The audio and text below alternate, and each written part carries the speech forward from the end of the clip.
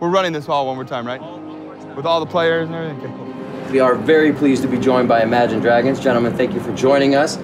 I understand this is your first time here in Korea. How has Seoul been for you guys? I love Korea. To come to a country for the first time, be playing with 120 local musicians in a stadium. I didn't think it could get more crazy and epic.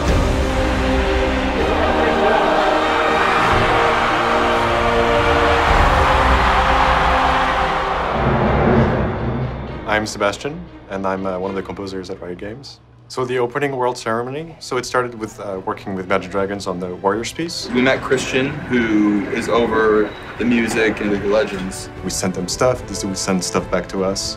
We'd work like that. It's a really close relationship, really, really close. It was a month of kind of starting to create a song. You know, you get the bare skeletons, and he said, well, let me pull it in with this huge, like, 100-piece orchestra I have. And it was a really fun process. We have been laid on stage in front of, like, 20,000 plus people in an arena, literally just due to the fact that we were playing a League of Legends game. So we're hanging out back here in Sangam Stadium. We've taken over a conference room and turned it into a PC bong. And we're back with Imagine Dragons. It's 1-1 so far, but somebody's gonna go home sad today. Come on, you got it. We're good, we're good. We're good. One of our music producers was like, hey, would you like to play a game of Imagine Dragons? And I'm like, would I like to play a game of Imagine Dragons? I got matched up with Dan or Platts in the bottom lane, and he plays a pretty good Caitlyn. We were pretty aggressive all game long. It was really cool. They're so normal gamer dudes who like to game just like us, so that was really fun. Guys, there might be a dragon. I'm hearing there might be a dragon. They had to start doing their vocal exercises during the game, which was really cool.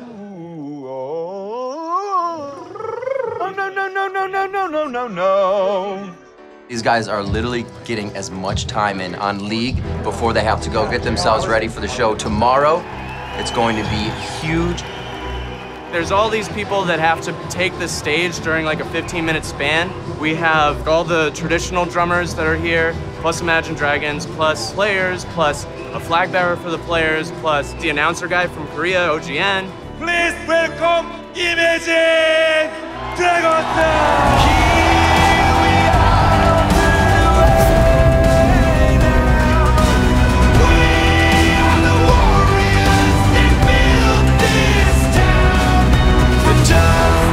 That was crazy. A lot of energy. Games were really exciting. I mean, the first two went pretty quick.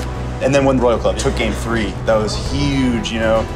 The one that really hurt my soul the most was they had the kill and then Janna shielded. Kha'Zix, yeah. It was the Ka, that one. That was brutal. It's happened to all of us, right? We've all been there. To play a show in a place you've never been ever and to get that kind of response, it's really hard to describe it, but it like almost feels like we don't deserve it. Who made this mistake that we're playing for this crowd? It's like, it's a really great feeling.